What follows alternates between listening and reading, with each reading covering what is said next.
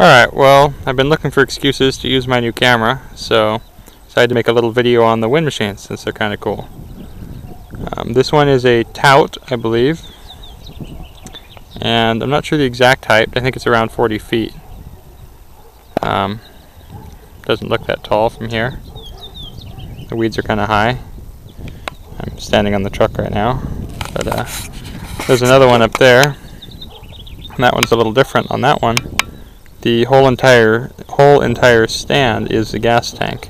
It has actually a section on the top and then the big section on the bottom. On this one here, it just has one smaller gas tank right up there on the little platform. So I'll climb up there and we'll check things out a little further after I trudge through all this brush. Alright, so I'm standing at the bottom of it now, and there's the ladder you can see right there. So I'll climb up there onto the platform. Then the whole top portion turns with the props and all, and there's the other ladder section that I need to get to. It's kind of just hanging out there in space. Anyway, it's supposed to be turned, isn't it? Well, yeah, ideally it would have been stopped when it was on the platform there, but it wasn't. So I'll have to climb around to it. Anyhow, let's check out the bottom of it here a little more. This, which has a lock on it, is where the gasoline would be pumped in to fill the tank up top. Pump the gas in here, goes up that pipe, up into the tank. This other thing here, which has a lock on it, sort of, is where the gauge is. It actually says tout on it and everything, has the model number. You can't really see too well. Anyhow, it's got gauges in it, which somebody broke a couple of them. A couple of them have been replaced. It's got the chokes, these are actually the ignition switches, start buttons. It has dead batteries because it hasn't been running years. Down the bottom is the pull throttle, or actually the pull throttle back here on the choke.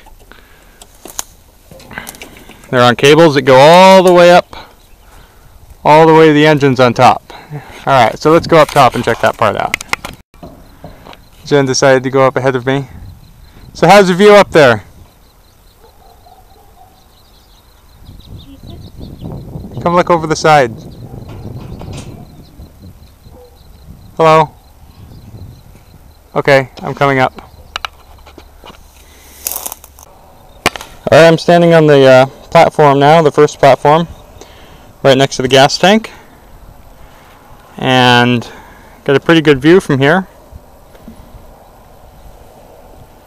There's a shadow. There's our shadow. There's one of the props. The props are actually from old fighter planes. World War II airplanes.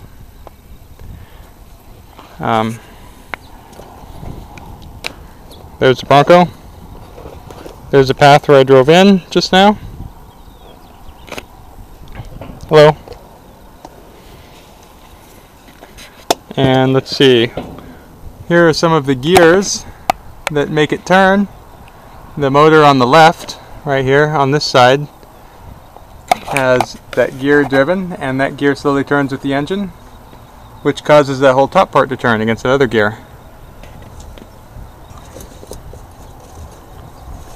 And the pipe coming down to the fuel tank turns as well. The whole pickup turns and everything. Alright. Well, let's go up to the top as soon as I can get out to that ladder. I'll go up to the top and we'll check out the engines. There's one of the big rollers that the top rolls around on that ring. There's another one of the rollers up there. Another shot of the gears. Alright, now I'm standing up at the very top. Even better view from up here. There's one of the blades, the sun behind it. There's one of the boxes, the engines, up here on top. There's the other blade.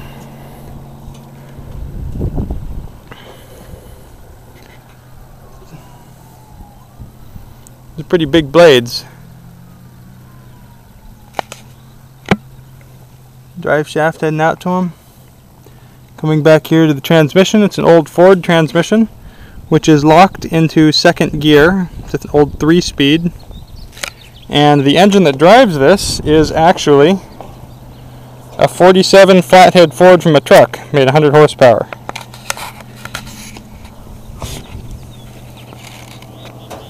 There's the batteries. It has two 6-volt batteries to give it 12 volts of amperage for starting, a little mod. Alright, well, let's pull the hood up on one of these and check out the engine. Radiator's right here in front, pulls air in from there. Here's the inside. Flathead V8 Ford with a 1-barrel.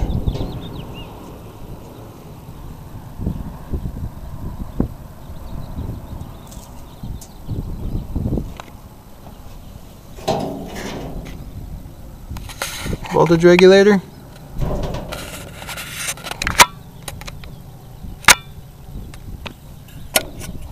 Oil cap. Oh, now there's a voltage regulator. 1-barrel car, but looks like it's got a mud thing in it. Wasp nest. There's the alternator up on top in the center. Fan for the radiator.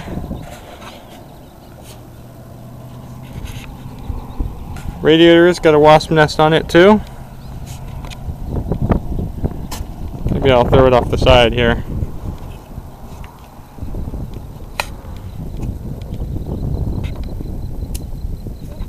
There we go.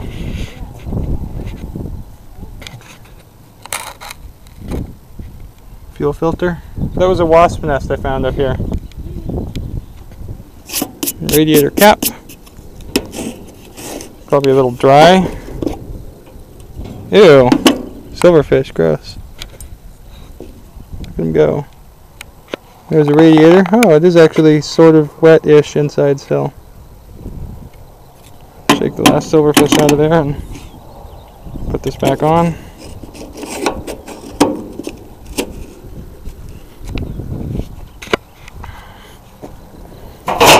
Close the hood.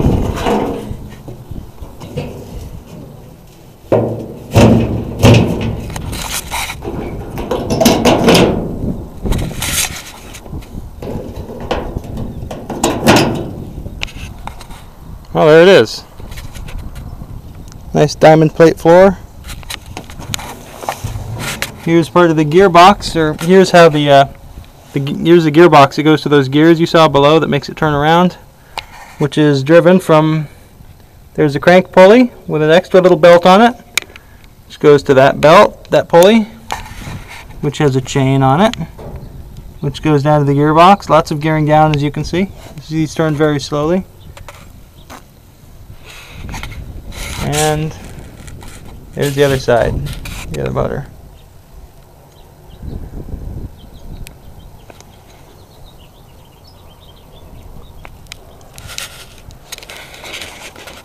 Alright. There's a ladder down. I guess I'll head back down. So there's the logo, Armco or something like that, on the gas tank. It's a big old gas tank.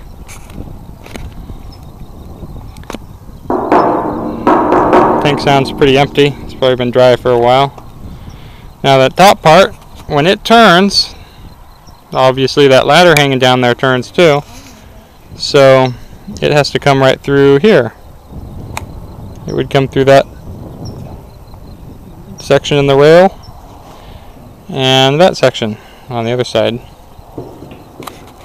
There's Jen down at the bottom now. And now I'm going to come down. And there it is, now that the sun has set. Fading into the sunset. Or something.